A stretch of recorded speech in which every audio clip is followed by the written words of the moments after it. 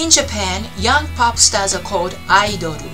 It's a mega business, generating millions of dollars, and behind the curtains, young boys and girls have been abused for centuries.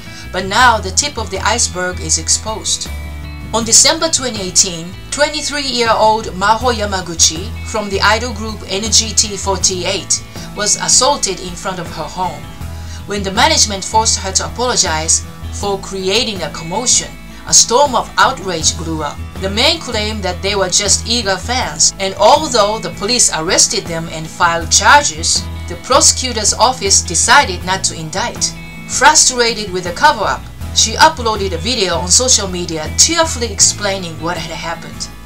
She also implied that another member of her own group was involved in the attack. It's indeed revolutionary that an idol came forward to the public to tell her story in this crooked, submissive-natured show business. Looks like the Me Too movement has begun in Japan as well.